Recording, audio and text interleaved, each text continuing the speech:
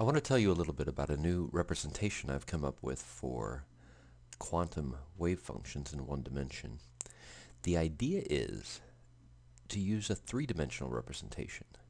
Use the additional two dimensions in a three-dimensional representation to represent the complex number, which a quantum wave function is, in three dimensions. So let's take a look. This is the representation of the ground state wave function of an infinite square well.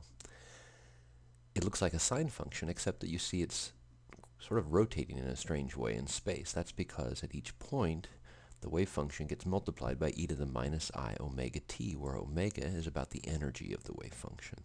So the complex number at that point rotates in space like a phasor. You could also look at the first excited state. It looks like this. It has 4 times the frequency because it has 4 times the energy, half the wavelength. If a particle were in a superposition state of those two wave functions, you see the ground state rotates very slowly, the first excited state very rapidly. When you superpose them, you get something like this. Now notice that when the phasors of the two wave functions are in phase, you get a big amplitude on that side of the well. But at the same moment, they're out of phase. Now we can do a tricky thing here. We can go into a frame of reference in which the ground state wave function is actually at rest. So we rotate with it, and then it becomes a lot easier to see what's going on. The amplitude of the wave function on the side of the well where the two phasors, the two sets of phasors from the two wave functions are in phase, is large. And on the other side of the well, it's small. And one other thing we can do, we can look at the probability density, which is the absolute magnitude of the superposition state squared, and you can see that the probability actually sloshes back and forth between the two sides of the well. Now one question is, what's the frequency of that sloshing? Well, the frequency of the sloshing is the frequency with which the phasors become in phase. Well, the frequency of the ground state is 1, say. The frequency of the excited state is 4. So it has to do with the difference of frequency, or 3. So the sloshing happens 3 times every time the ground state wave function goes around once. That has to do with the difference in frequency, or the difference in energy between the two states.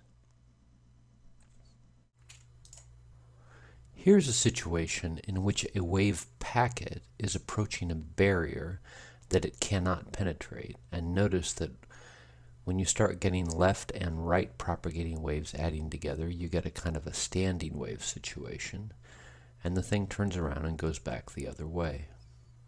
Here's a similar deal, except in this case, the barrier is penetrable, so the standing waves actually get set up inside the barrier.